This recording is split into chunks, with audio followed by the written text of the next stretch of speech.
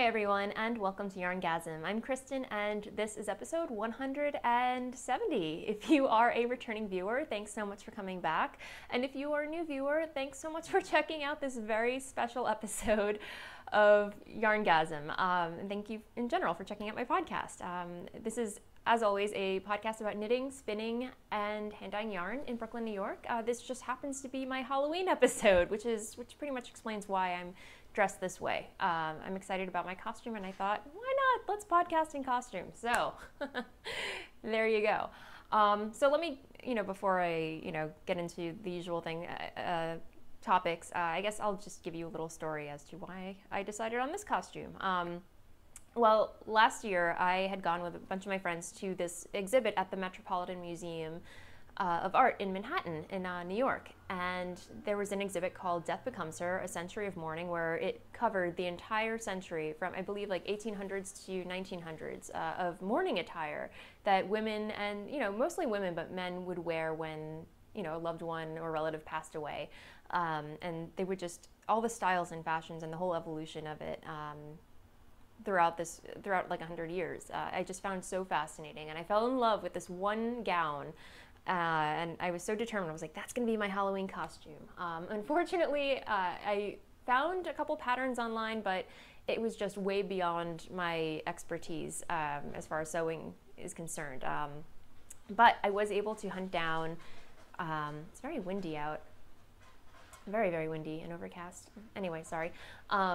I was able to find through Etsy this wonderful vintage shop, and I can't remember the name of it, but very good communication. I found this really awesome top.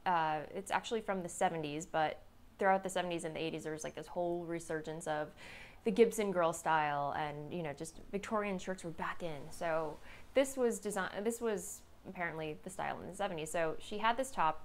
Size fit me and everything. It was black and perfect, and the price was right, and I just contacted her. I said, hey, can you get it shipped to me by Thursday? And ooh, wow, creepy. Happy Halloween.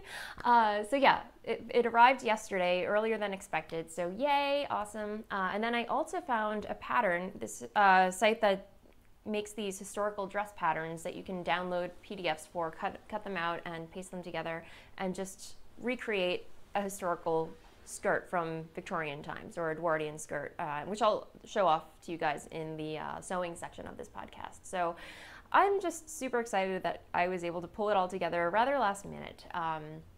So Dennis, unfortunately, well, he's going to dress up, but he kind of waited to the last minute, because I kept asking him. I asked him 2 weeks ago. I was like, what do you want to go as for Halloween? And he's like, anyway. But then I think he saw my costume and he's a little jealous, so he's like, all right, crunch time, what do I go as? So that will be determined. If nothing new, he'll probably just go as what he went for last year, which was the cat vest that I sewed for him. So anyway, I'm sure we'll take plenty of photos on Halloween, and I'll be happy to share them with you. But anyway, this is a podcast about knitting, spinning, and hand-dyeing yarn, as I mentioned. So I guess I will just get right into that. And I'm not working with show notes this week, so bear with me. Nothing off the needles this week, sadly. I wish there was, but them's the breaks. But I do have lots of knitting to show you. As I mentioned, I finished this one sock from Laura Jinx, or Jinx Yarns. Laura's the hand dyer behind Jinx Yarns and the host of the Dyer's Notebook podcast. So I finished this sock at Rhinebeck, and I didn't get very far on the second sock since I last showed it to you. I did the heel turn, and then I may have knit just a couple rows on the foot, but it's almost done. If I really wanted to, I could finish it by tomorrow. That's all I did today, but I don't think it's going to happen. And she's actually hosting a Socktober Cal, which ends on Saturday. So if you have some Jinx yarns and you want to crank out a pair of socks and enter to win a prize, she's hosting a Cal. Check it out. But yeah, I don't think I will make the deadline for that. But I really enjoyed. I'm really enjoying working with this yarn. It's her Lantern Festival colorway, which is extremely autumnal, and just very glittery. It's on her glitz sock base. So yeah, and as always, I'm using my Carbons US 1.5s DPNs, which I surprisingly am enjoying. So that's one thing. The other thing on the needles, which is living in my homespun house bag, my Molly, which I love. It's so deep and big and roomy, and it just has everything that I love on it. Octopuses, moths, butterflies. Moths, debatable, but I love the way they look. So, and just mauves and minty greens and grays and naughty kitties. So I love it. So I'm keeping the pattern in here. It's big enough to hold a pattern, which I love. So yay. And the good news is I've been putting a dent on this. I've been working on it pretty much every single day this week. But here's where I am. I finished the first chart A of the back. So yay, milestone. Now I just have to knit the rest of the back, which I imagine is just gonna go like up, up, up, and then I shape the sleeves because it is a drop sleeve sweater.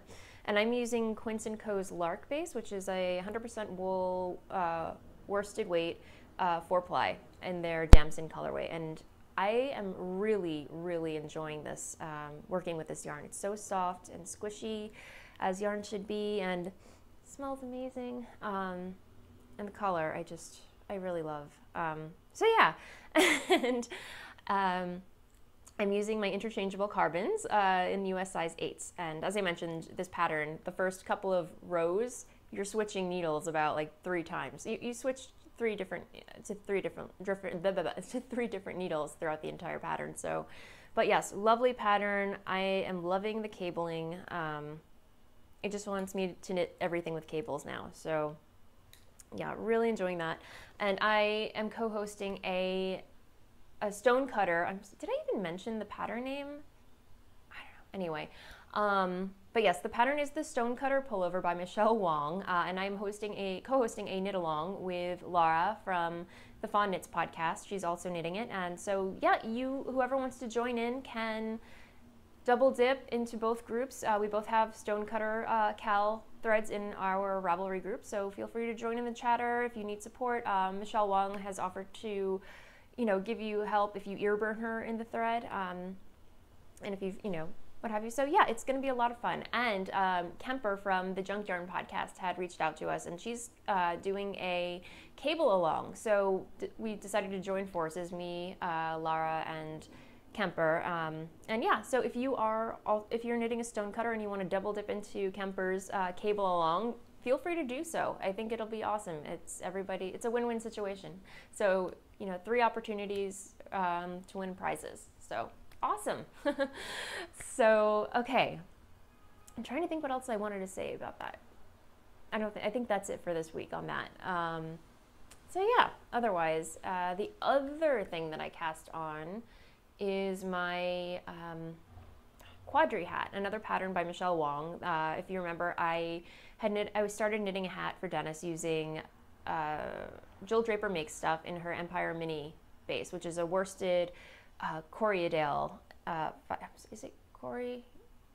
Rambouillet. It's a very high twist Rambouillet, very squishy and spongy and all around great yarn. I just was not enjoying the yarn for the pattern. It was very stiff and very not easy to work with, especially with larger needles. So unfortunately, I know I got really far in that, but I frogged it. So yeah, or it's in a bag somewhere. I haven't officially frogged it, but I've decided that I'm going to frog it. I just don't like the hand of it. It's too stiff, and I would not, I don't know. I want to give Dennis something soft to wear on his head if he's going. I want him to love the hat, and I can tell. I would not like wearing a stiff hat like that. As I mentioned, the yarn is beautiful, no problems with it. It's just not suited for the pattern. So I had ordered some skeins from Wool. If you recall last week, I mentioned that I was waiting in line at Rhinebeck only for like about 15 minutes with some yarn to knit my quadri hat out of, or my second quadri hat out of, only to find out that it was a cash only line. So I came home and ordered some more online, and it came. So I already cast it on using DPNs, US size 8s. I don't even remember who makes these. I think they're clover. I got them from Joann's or Michael's a long time ago, but this is the ash colorway. And let me see. It's wool classic worsted, and it's 100% certified organic merino, 99 yards per skein, so I got 2. And yeah, it calls for 8 to 9, or no, the pattern calls for US size 8 to 9, and which says, oh no, so the pattern calls for US size 8 needles, and according to the tag, it's perfect. Oh gosh, I have a horrible feeling. I'm expecting a FedEx delivery, and I'm dressed up like this, and normally FedEx comes around like 12:30 to 1 o'clock. It's about that time, so I'm probably gonna freak out the mail guy when he comes, but it's Halloween, guys. So anyway, let me show you. Okay, how far I've gotten on this. So I'm just on the ribbing of the bottom, but oh my gosh, you guys, it's night and day. It's like apples to oranges. You cannot even compare. It's just like butter. It's knitting up so smoothly and such a pleasure to knit with. And yeah, so I have some more wool that I purchased from Gauge Intention a while ago. So I have that to rip into, but yeah, so far I've just had a really great experience with wool. The one thing that I will say that's a little questionable is the smell. I don't know any of you who've had the same experience, but it's not a terrible smell, it's just an odd smell. And I would liken it to crayons. I don't know if that's normal or why it smells like that, but I know after I soak it, the smell will definitely go away, but I just find it a little interesting as far as why it smells like crayons. I'd love to, yeah, if it's just me, I don't know, let me know. It could just be the sheep. That's it, that's all, who knows? But anyway, it's organic, the organic smell. Okay, so, but that's not all. I have more on my needles. I feel really hyper today. What's up with that, guys? What's up with that?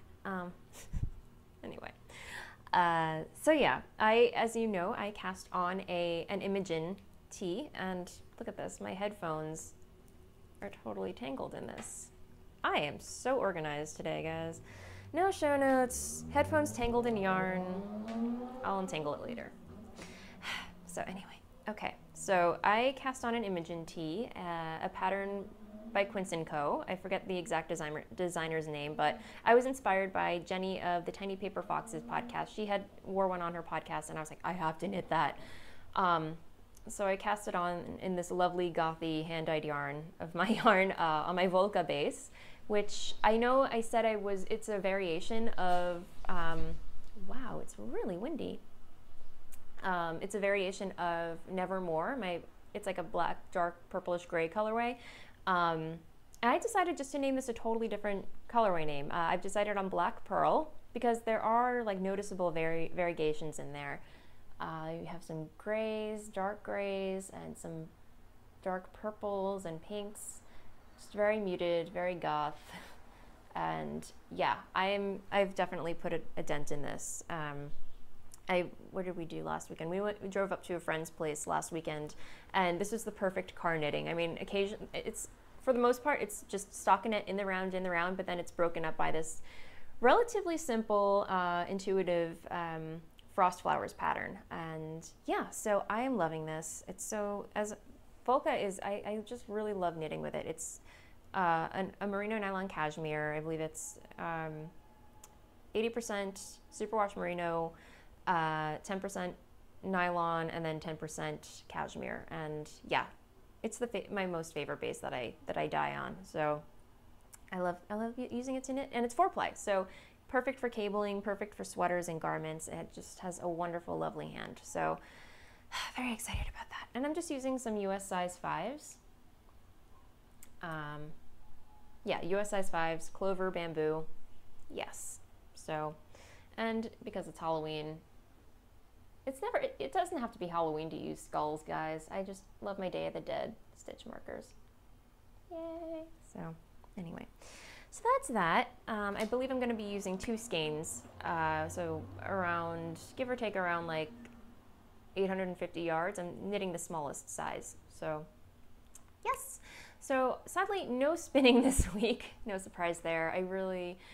I was watching Laura from the Dyer's Notebook, and she's been on such a spinning kick. I think she spun up like 2 skeins of hand spun, and she's putting me to shame. She really is, and I want to give my Lendrum some love. So, and Carlene from Made with Carlenergy has just received her Ladybug spinning wheel in the mail. So I'm so behind on spinning. I want to jump on the bandwagon so badly because yeah, I've got to finish some spinning that I've been doing. Anyway, that's neither here nor there. So I guess I'm going to move right along into sewing. So as I mentioned, I found this pattern on Etsy. It's called Black Snail Patterns, I believe. Again, down bar because I'm blinking on these names, but I did a couple of modifications. It's not my best sewing job ever. I mean, I still consider myself I'm still relatively new to sewing, even though I've definitely got the swing of a lot of things. But then there are just some techniques that I'm still a little shy about doing. So I found a couple workarounds, and let me just show you. I'm going to try and post a photo of the actual pattern so you know what I was trying to do, and then show you what I actually did do. So it's very close. But okay, so here's a skirt. It has kind of like a pointy belt, which I definitely had to improvise. I actually used some hem tape to kind of keep it down. But yeah, it has pleats. It's a very long skirt. I would say about I want to say about 4 feet long. So there's no train, but there are pleats in the back. The pattern had actually called for me to install a placket, which I have never done before, and I don't really feel comfortable doing, but or I didn't feel comfortable installing, so I just worked around or I couldn't find a tutorial online, so basically I just worked around and installed a zipper instead. So otherwise it was just a lot of fabric that I had to cut out and just read the directions over and over again to make sure I was doing everything right. But I got the fabric surprisingly at my local fabric store. They have basics. They have solid colored fabrics. And the odd random ethnic print. So it's good for that. And I was able to find some lace, some just basic stuff to whip this up. And I was done maybe in 4 hours. Just I'm sure if I knew exactly what I was doing, or had I sewed the pattern before, I'm sure if I were to bang this out again, I could probably do it under maybe 2.5 hours. So yeah, I'm really pleased with the way it turned out, and yeah, very excited for Halloween. We are actually going to a burlesque Halloween party on Friday, and then on Saturday, usually what happens is Dennis's friend last minute lets us know, hey, I'm having a Halloween party, come on over. So that might happen. So yeah, I'm very excited. Highly recommend if you're looking for a creepy, gothy, Victorian Halloween costume to whip up next year, or just in general, because why wouldn't you want to dress like this every day of the week? It's fun. But yeah, I had a cut there because the FedEx guy did come, and I answered the door like this. He wasn't even interested. He was just like, whatever, here's your package. But I was like, I'm in my Halloween costume, boo. Anyway. But yes, that's my sewing for the week. Well, no, I actually did sew another race skirt using leftover fabric from my my Anna dress that I sewed, and I decided to be resourceful. I'm like, hey, this would be cute in a skirt as well, and I actually added pockets. I don't have that to show you this week. Maybe next week I'll wear it and I can show you what I did and the mods that I did to it. But yeah, it turned out really well, and yes, so okay. I am going to move on to shop update. I'm going to skip over Ask Away this week just because I've got a lot on my plate today. And I wanted to get an episode out to you guys. So I'm going to move on to shop update stuff. As you know, I've been doing a little sewing, and I posted something on Instagram. I've been trying to put out a few more project bags because I have all this fabric and it's just not sitting there, but it's like I don't want it to sit there. And I love making project bags. They're a lot of fun. And it's just having the time and the energy to put out a lot of project bags in the shop. each week, which I don't have. But I found myself a little downtime this week, so I made 2 little notions pouches, or they could be project bags, I would say. And I'm gonna try and whip up some more tomorrow, or today, later on, after I'm done dyeing some yarn. But I just made little tiny, well, not tiny, but you know, just small project bags. You can house your socks, your sock projects in here. It's big enough for that. You can use them for mini skein storage, for notions, or what else could you do with it? Yeah, just some small to medium sized notions, and it's on this really, really lovely fabric by Cloud9 that I found online. Just a little 4-inch handle and just a little interior. So it has a little boxed bottom, so it can stand up on its own a little bit. These are rather floppy, so it's perfect if you would just want to chuck them in your purse or whatever, and you know, they're great, I think. So I definitely want to whip up a little bit, a few more of these. And I know for the bigger bags, I like having the canvas bottom, just because if you have needles poking in there and what have you, yeah, I just like a little extra sturdiness for the bigger ones. But yeah, here's another one that I did. It's very like Art Nouveau.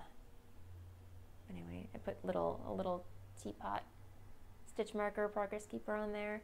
And again, this one just has like a simple polka dot lining. So yeah, as for yarn, okay, I'm back with my yarn. Sorry, it was all hanging up and I didn't think to put them in a box so I'd have them ready on hand to show you guys. But yes, I only have 6 colorways to show you today, but I am dyeing some more tomorrow. But I will have Deck the Halls, my Christmas colorway, on several bases, so that will be in the shop tomorrow. I will have Special Snowflake. I will also have some Pandora on several bases. I will have, by popular demand, I will have some more Gashly Crumb. So there's that. And then I will have some more Sweet Dreams. It's a really cool purple, teal, cyan, green speckled, brown speckles. Just really, really lovely. I don't know, I just really like that colorway. And of course, I will have some Outlander. That will be in the shop tomorrow too. And all these will be dyed across 3 different bases. I will have Volca, obviously, which is my merino nylon cashmere blend, Footsie, which is my BFL nylon base, 2-ply, and then Blitzed. And then I'm gonna have some lace in the shop as well. So definitely see if you can stop by tomorrow, Friday, 2 p.m. Eastern Standard Time, as always. So yeah, and I'm trying to think what else. Oh yeah, and as you know, last weekend was the very first, marked the first year that I had left my day job to go full-time with Voolenvine yarn. So to celebrate, I am going to give away 2 skeins. Just pop over to the Voolenvine Yarns Ravelry thread, not the YarnGasm Ravelry thread, but there's a separate Voolenvine Yarns Ravelry thread where you can just pop in and let me know what's your favorite colorway and what you'd like to see in the shop. And that will automatically enter you to win a skein of my yarn in a colorway of your choosing. So I just want to say like a big thank you to everybody. Just thank you for all your support and your encouragement and just being so excited about, you know, me going full time with this whole thing. It's just been a fun ride, and I don't regret my decision at all. It was probably one of the best, aside from marrying Dennis, adopting a cat, and a few other choice decisions, this one had to be like one of the best decisions I've ever made in my entire life. So I just want to say thank you to everybody who buys yarn from me, visits my shop, and, you know, follows me on social media and is just so excited about what I do, because I just really appreciate everything that you guys, you know, just for all your support and encouragement. So thank you. But yeah, otherwise, I think that is it for shop update. Blather, I pretty much gave you the lowdown. Halloween, it's my holiday. It's what I love. I love it more than any other holiday. I know Thanksgiving is a popular holiday with people, and Christmas. I mean, I do love those. I love getting together with families, but I am just so in love with like dressing up and costumes and everything. So it is my holiday. It's my dream one day to have like a big Halloween party, just go all out with the decorations and everything. So yeah, I can't wait to share with you how the weekend goes and what Dennis decides to dress up as. You know, But yeah, it should be a lot of fun, and I can't wait. So that said, I am going to leave it at that. Happy Halloween, happy knitting, be safe, eat lots of candy, and be sure to brush your teeth and visit your dentist. But that said, happy Halloween, happy knitting, and I'll see you next time. Bye.